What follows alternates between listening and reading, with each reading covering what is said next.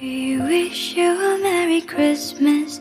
We wish you a Merry Christmas.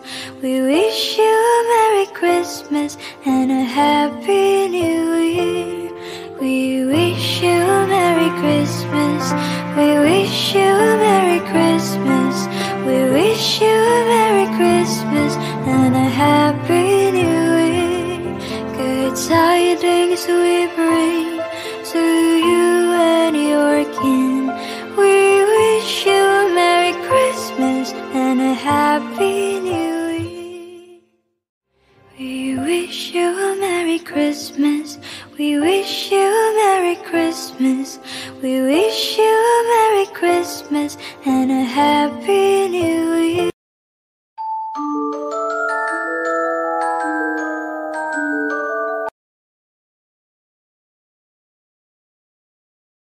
Welcome to my video documentary Doctors Are Killing Me, etc. I would like to get rescued, which may not happen. I would like to help people who are in a similar situation by sharing my experiences.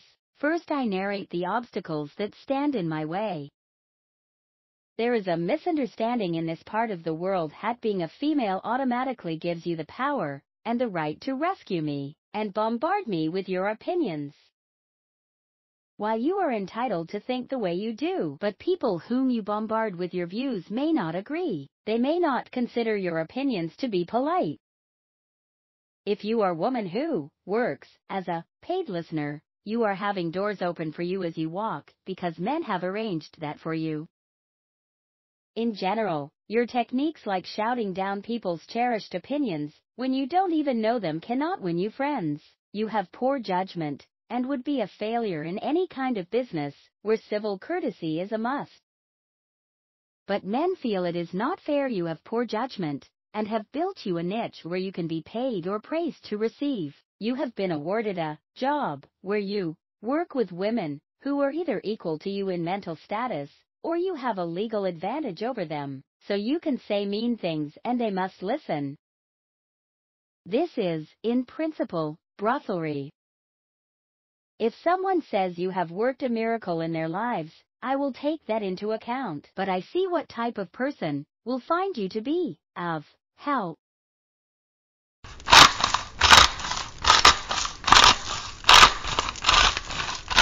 Sadly, after videos became common, the younger generation have poorer reading skills compared to us, and if you cannot read this documentary, why should you be able to help? People's linguistic skills and conceptual intelligence have declined after videos became a day-to-day affair.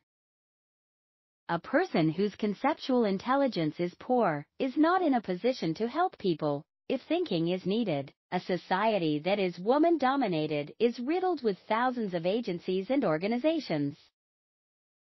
The mental health service is just one of the myriad personal services where persons who have a below-average IQ or are somehow poorly can get help and hide unattractive parts of their personality from the mainstream of society. However, these myriad personal services are not useful to the entire humanity. They have nothing to offer but people, and these people just read off advice printed on a government-provided leaflet. They cannot advise on any subject about which a leaflet has not been created. I am sorry about my opinion that you are free to disagree with. I just feel about myself and others who are wrongly referred to agencies and live in isolation, humiliation and lack of human contact, which, outside the medical realm, would be an independent inducer of death. Therefore, I feel these persons wearing a mask should be outed. My solidarity is with other sufferers. Yes, I am suggesting that agencies and women support are not in a position to help. They are an obstacle between me and life.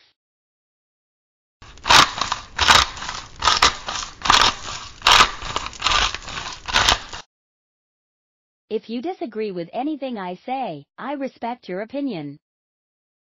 If laypeople, even the authorities, understand that doctors have decided to abandon me to the forces of nature or God, this can sometimes lead to cooperation from doctors agreeing to help. But ultimately, this will be up to the free will of individual medical professionals if they want to medically intervene. If any person dies in the care of medics, God is usually the only witness who will know if the doctors chose to let the person die.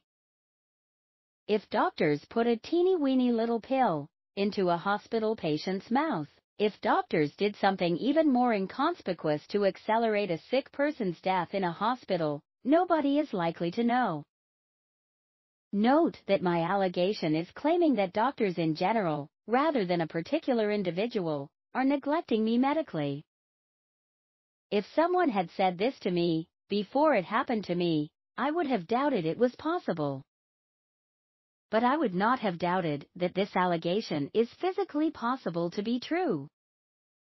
It is just from my experience of the world that I would disbelieve the problem. I would assume this problem is localized and limited to one or more unhelpful doctors.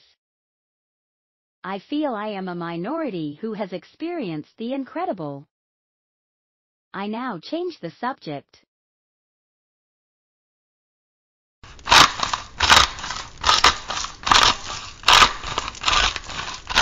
Over the years, I have been getting thousands of personalized hate emails and have saved some of them in my overflowing email folders. I cannot afford a secretary to screen my calls. I would not need one if I was not a dumping pit for hostility and inappropriate attention from female employees of petty businesses who make things go bump during the day for me. People ask all the time, what do I want to see as an outcome? Pay attention. This introduction contains the answer to this question. I fancy I may be a target for international shunning. Yes, I said international shunning. After all, I am not a frog in the well like you and your grandmother. I apologize for being so damn courteous, but I have got used to getting nothing but ridicule and apathy from other laypeople like myself. I want to reach outside the local area and outside of agencies and agency-dependent people. I assert, contrary to popular opinion, that agencies and organizations cannot make it better for me. I also feel that agencies and organizations cannot solve most problems. They have been appointed so that they might receive, while offering a minuscule help to service users that is derived from repeating statements printed on leaflets.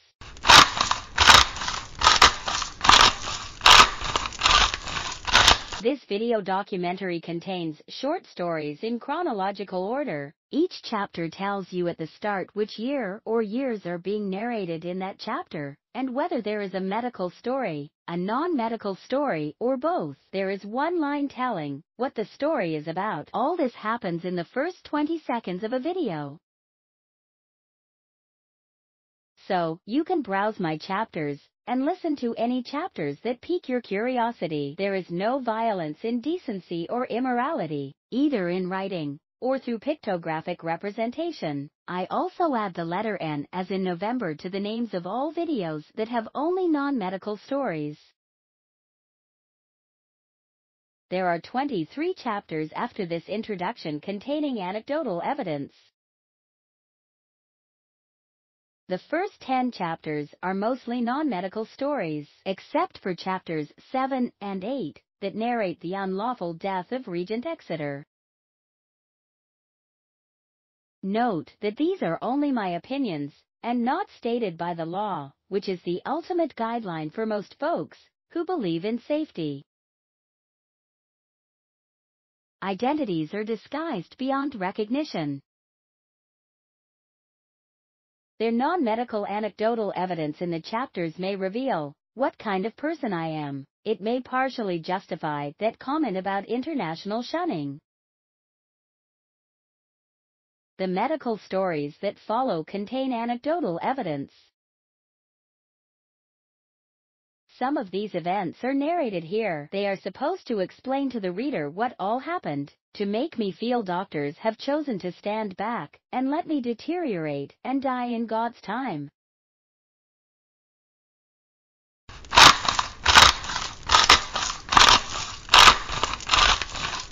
There are two things in my life that I would like to get rid of.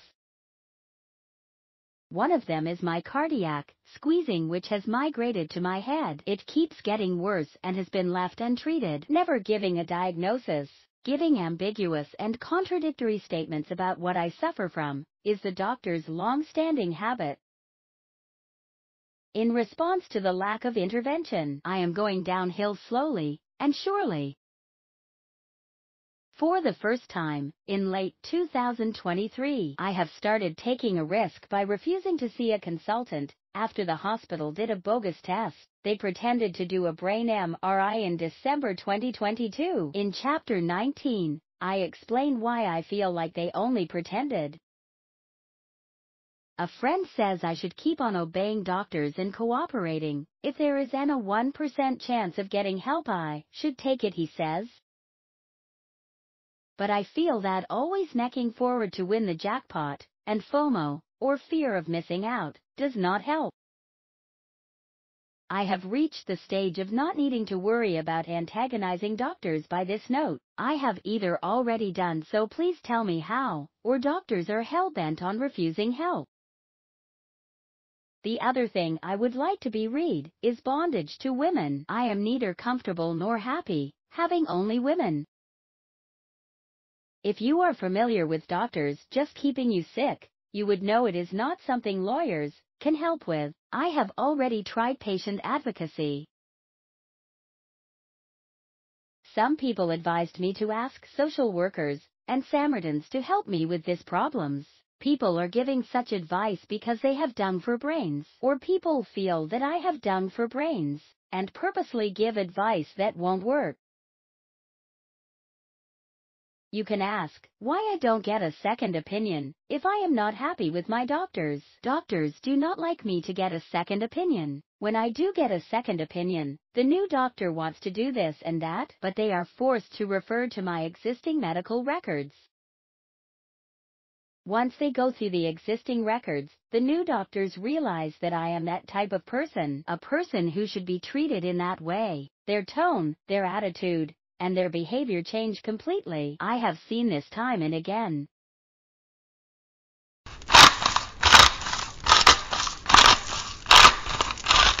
What I fear is, like a donkey led by the nose, like a bad carrot, I would be deported to India over not wanting to be on intimate terms with social workers. If all other women can do it, why can't you? A lawyer asks. I request here that I would prefer not to be deported to India, and if such were intended, I would like to die, preferably before the deportation takes place. Nothing has changed to make me want to return to India. However, I would like to die now, as a way of getting rid of these two unwelcome conditions. But dying is my second choice.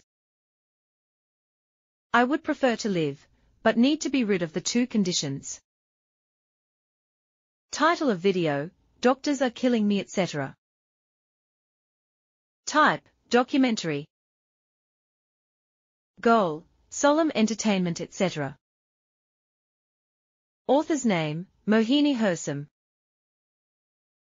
User ID, Horsetail. Author location, Dublin. Audience, international. Date created, 29th of May 2023. Get your anti-sickness pills out. You are going to hear my real voice, albeit for a very short time.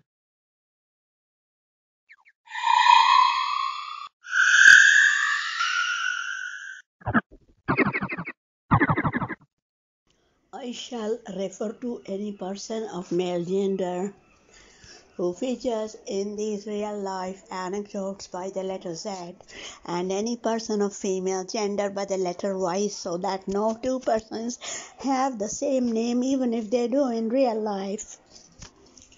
Most proper nouns presented here, such as names of places, as long as they are not names of people, will be identical to the real ones, but I have not given any indication as to which of these proper nouns has been dubbed with a false one.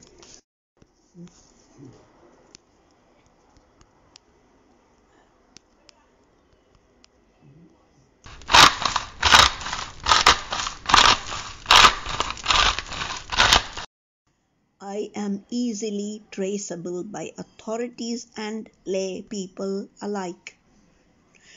I have left out my name in the body of this audio recording. only because my name and that of other people in the stories are not relevant to the content of this documentary. I, who have created this documentary, can be contacted by texting +4 744 259 7450.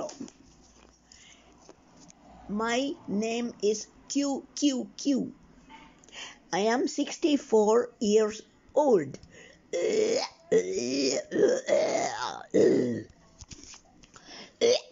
I am making a YouTube documentary about my situation. I hope my God-given voice doesn't sound too ugly for the entire human race to tolerate. Anyhow, I think I'll be a good girl and not inflict my voice on the public. Therefore, I shall be using a machine voice, the one belonging to English Female USA Jenny at https://www.ttsfree.com. That way, nobody will need to listen to my grinding and repulsive accent.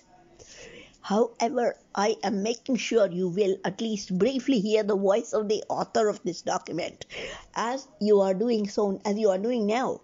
You will also briefly see my face during the course of this documentary. My mugshot will be presented here along with other real-life human shots, but the rest of the pictures will be AI generated. I will leave you guessing as to which human photo is mine. A combination of my voice and face, albeit present in only one or two of the 22 chapters in this book, shall serve as my signature in place of a physical signature or name. A combination of my face and voice. This is my way of claiming ownership and responsibility for my creation. If relevant, this is my way of copyrighting my worthless document. You are listening to the introduction at the moment. It will soon switch to the female machine voice. I have selected this voice not because it is sexy, but because it is loud, clear, and inexpensive. Chapter 1 will follow immediately after the introduction. Everything hitherto is in the machine voice.